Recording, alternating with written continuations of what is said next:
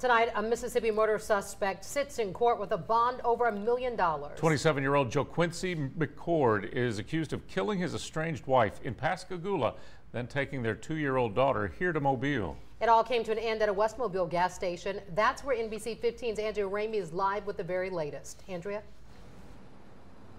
Yeah, McCord surrendered here peacefully last night. Surveillance cameras captured the moments leading up to it.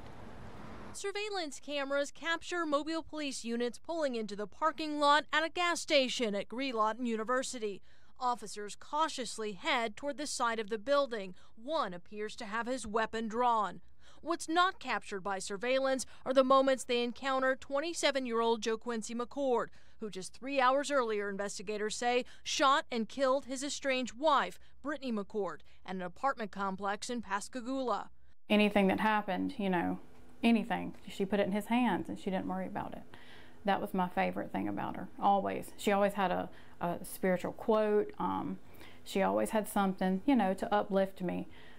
She was just always positive, and she had MS and she was miserable 99% of her day.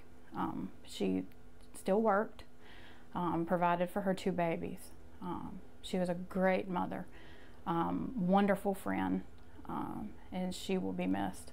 Police say after the murder, McCord took their 2-year-old daughter, Genesis, to Mobile, prompting an Amber Alert. Genesis is okay. Police say McCord turned her over to his brother before turning himself into police.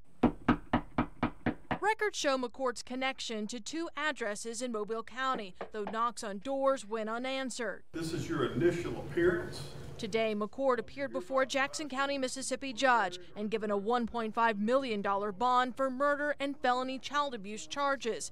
Investigators say during his attack, McCord pistol whipped his stepson as he was trying to save his mother's life.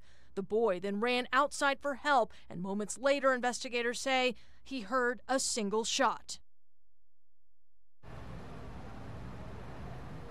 Records show that McCord was arrested in Mobile in 2013 on a domestic violence charge. We have reached out to the city to find out the outcome in that case. Reporting live tonight in Mobile, Andrea Ramey, NBC 15.